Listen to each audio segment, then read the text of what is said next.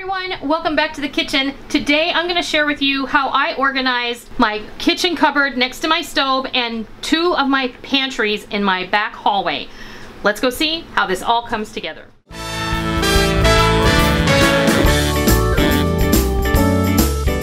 Today we're going to make, for years this cabinet has been the bane of my existence. As you may know, I am a real spice fiend.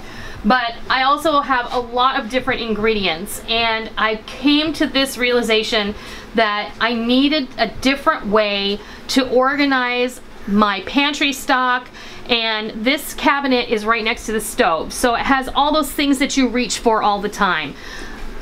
She's also the queen of shove. He calls me the queen of shove. It's true. I'm not gonna lie. I have to claim my title, the queen of shove.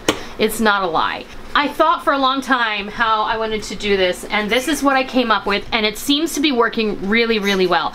It's been working for over a month now, and I thought maybe it could help some of you. These cabinets are very shallow. This house was built in 1968. They were not building for space back then, honey, let me tell you. But what I did was I found some of these containers, these I just bought at Walmart, and we just took the lids off of them. But when I need something from this cabinet now, all I have to do is pull this tray out, pull it down here, and everything I need is right here. I have a couple spices that I reach for all the time that are not in my spice rack: baking powder, baking soda, cornstarch, some beef and chicken bouillon, salt, and sugar, along with my Wonder Flour and my little powdered sugar shaker. There's even some room on the side here where I can put a few extra things, but it doesn't stop this from going in and out. I did kind of want to put some semblance to this. Like this one has some overflow spices, my cooking spray, extracts and flavorings, and what have you, and my vanilla powder that I made. Liquid smoke, what have you. And I'm not going to take down the one on the top, but it has like different spices in mason jars that I use, homemade blends that I've made, corn syrup that I don't reach for very often. But this way I'm not like trying to reach, because I'm super short. I always have to call Rick for something, or I don't have to stand on a chair. I can just pull that whole box down, and I can... This container's almost perfect for this shelf. Well, it really is. It is perfect for this shelf, and there's a little bit of wiggle room on either side. And like, look, you know, we all do it. Somebody opens up a box of pasta and only uses half. That fits right in here perfectly, and then you'll just know the next time. And there's some spices that are like, that I do use all the time, that are like over there, and they're not in anybody's way. So I'm gonna take you into the back hallway and show you what I did similarly in my pantry closets. Okay, this is one of my pantries. This is the one in the very back of my hallway. What I did was I got several of these clear shoe boxes, and you're gonna hear a cat whining because he's in the bedroom and he wants out. And I organized them in what was logical to me. Like, there's baking supplies, there's cake mixes, there's dried fruits, there's like breadcrumbs and different things that I would need, and there are some loose items in here, but they're bigger containers, so I know what they are. This is like seeds and nuts and things, and this is rice products and Asian ingredients down here, and jelly and syrups and salad dressings. And then this shelf down here has bigger items that don't fit in a shoebox, but I know it's down there. Little more bulk items. And then down here are items, and I apologize for the lighting, but we're not bringing the light back here. And down there are number 10 cans of shelf stable foods for my food storage that I use all the time. And in the door I have some spices in bigger containers that I refill from in the kitchen. And then I have packages of Jell-O and packages of pudding. And that's what's in this back pantry. This has been working so well for us for like 6 weeks. And I can't imagine not having it like this anymore, because when I open this cabinet, I can just grab the tray that I need out, pull out what I need, and put it back. It also helps me keep a better inventory of the things that I have on hand. This was so packed before you couldn't see what was in the back of it. It's true. It's really true. And then I'll tell you a story. I'm going to go show you the front pantry here. Very similar setup in the front pantry. These two closets are exactly the same size. They're actually supposed to be linen closets, but we converted them. They are. The one in the back didn't have shelves in it at all when we moved into this house, and Rick built those in for me.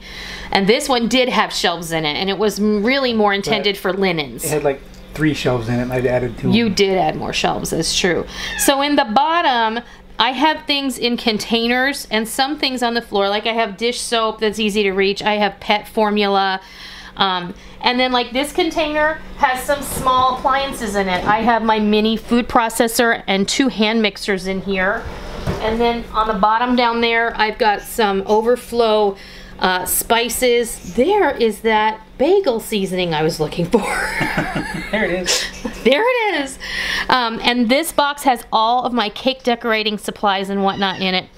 And overflow Szechuan spices.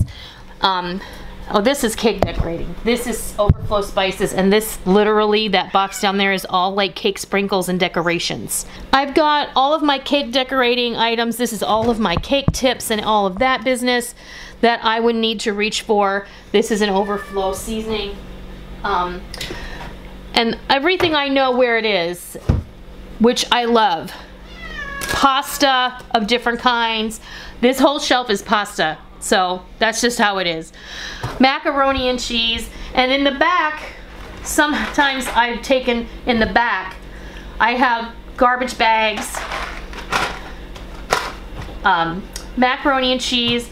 This is bone stock, bone broth, vegetable broth. These are just some random items that as I use them up, I probably will find a different use for this bin. And then up here, the all-important cocktail shaker. I have, this is like for the baking aisle. This is a bag of sugar was just removed, but 4 bags of sugar, granulated sugar. This is powdered sugar and brown sugar and flour. And then that shelf up there has always been for the hooch. And then of course on the door, we have these little racks. We actually bought a rack that was all together, and Rick sawed it apart for me, and he attached it to the door. So all of my seasonings, blends, and then I've got them kind of separated how they make sense for me. Garlic and onion, so granulated and minced. Then down here I've got my like savory spices. Down here, yes, I do use gravy mixes. There's nothing wrong with those, but I do make it from scratch when I need to. And these would be warm baking spices down here on the bottom. So this is just what works for me, and I thought maybe it would help someone else, because sometimes this mess that we call life can get completely out of control. And I wanted to share with you that I am not unlike many of you, and I am ashamed to say that we took an entire load to the dump when I cleaned these pantries out. I'm not proud of it, but you know, some stuff in boxes and stuff that things that were out of date. Yeah. I preach all the time, use what you eat what you store, and first one in, last one out. Or, you know, it's a great rule to adhere to, but sometimes we don't follow our own rules the way we should. And, you know, if maybe my mistakes can help some of you, that's fantastic. I am not too proud to admit that I made a lot of them. Yeah, I was not proud to go to the dump and throw so much stuff away that could have maybe helped some others, or to think about how much money I had spent on all those things over the years. But literally there were things in there that were 10 or 11 years old. And when I first got the self-preparation bug, the self-sufficiency bug, I went all out and I was super enthusiastic, and over time I kind of realized that some of these things weren't working for me, but I never really stopped adhering to the, you know, pack it in kind of thing. If you're gonna go to the store when something's on sale, instead of buying 2, buy 12. The problem is there are some things that we always use, and there are some things that we never use. So this was also one of those life lesson things. So before you go off and do that, learn from my mistakes. If you find this helpful, then these shoe boxes are super cheap, and they're just really a way to compartmentalize your pantry and make things a little bit easier for you. You can tell, you know, I I have 3 bags of egg noodles down here, right? But look, you want to see something absolutely hysterical? Every time I thought I needed a bag of orzo, I bought a bag of orzo. But look at this. I have orzo and orzo and orzo and orzo and orzo. No person needs this much orzo. I promise you. And I have Fideo coming out my ears. But I'm not afraid to say these things won't go bad and they'll get used. I hope you enjoyed this video, and I hope that you learned something. I hope that it will help you in your life, and if you can use it, fantastic. If not, take from it what you can. And make sure you hit the subscribe button. Make sure you hit the bell notification button. Give me a thumbs up. I hope that you like this video, and until next time, I'll see ya.